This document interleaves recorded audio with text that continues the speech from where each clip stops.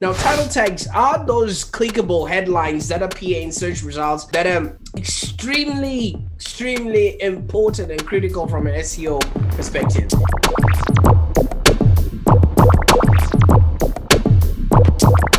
Now, even Google itself, I remember they said something like titles are critical to giving the users a quick insight to the content as a result to, is it relevant for what I need or whatever query they might be having.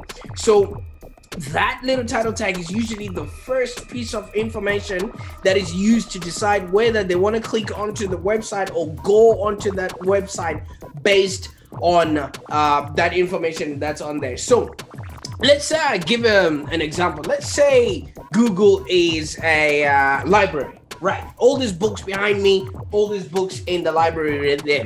So, and obviously for there to be a system, there has to be a librarian who knows what each book title is, etc., etc. So, in the event that you walk into the library and you ask for maybe a book on, let's just say a really common book that people would know, let's say The Secret.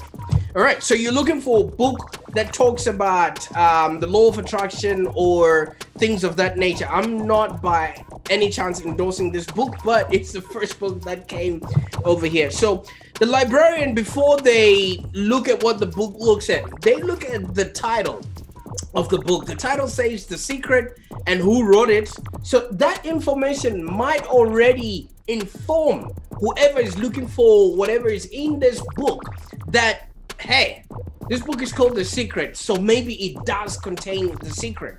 All right, so this sleeve of the book now forms what we call the title tag, so that it makes sense in a sea of Me Too pieces of information there. So each website can be represented by a book, but we don't know what's inside this book. We don't know what's inside this book until it has passed the eyeball test. And one of those strategic tests is to make sure that it is properly titled and labeled so that people can easily access it, from a shelf like that.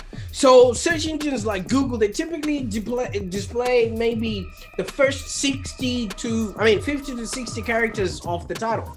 And what Google will do is they'll display the full title of your page as long as you keep that title tag under 60 characters. So it is in your best interest to make sure that, let's say this is the only section that Google is going to be showing on your website. The title tag should fit in within 50 to 60 characters. And if you cannot express your website title in 50 to 60 characters, so maybe it's usually wrong, or maybe you have no understanding of what you're actually providing.